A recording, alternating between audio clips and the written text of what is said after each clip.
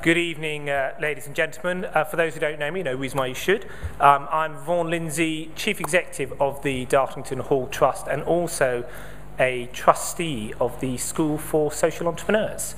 So it's my great pleasure to welcome you here this evening. And the purpose of this evening is to recognise and celebrate the great achievements of 17 social entrepreneurs.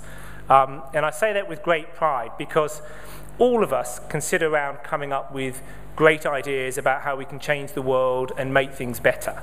The people we're going to hear from this evening have gone that one step further. They haven't just spoken about a great idea down the pub as I do too often. They've actually done it. They're throwing themselves into creating new social enterprises that will make a difference in their communities and in the world that we live in. And I think that takes huge courage and huge commitment. To me, it is the stuff that I work for every day. We all have our day-to-day jobs, but it's this sort of stuff, hearing from the social entrepreneurs who are doing real things on the ground, that makes it all worthwhile to me. So really looking forward to hearing from them this evening.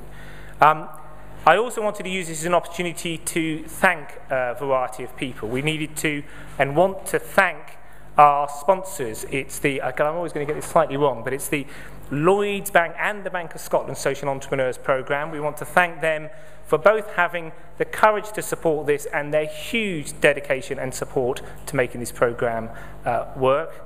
We also like to thank the Big Lottery, who like to call themselves big, which I always think is showing off a bit.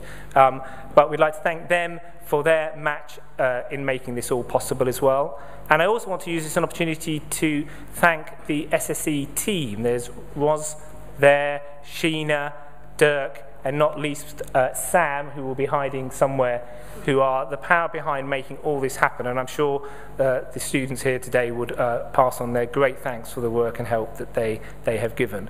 But I also wanted to use an opportunity to thank you. Thank you for coming. I'm making the assumption that you are all friends and family, and I am sure as a result of being friends and family, have also done your part in helping everybody here get to the point they have got to. So a real opportunity for me to say thank you for all your support for these social entrepreneurs on their journey.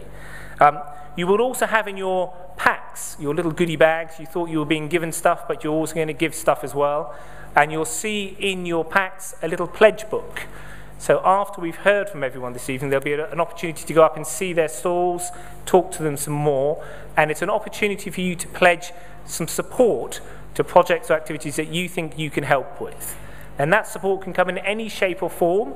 I'm sure if it were money, they would say thank you very much. I'm sure they would love money.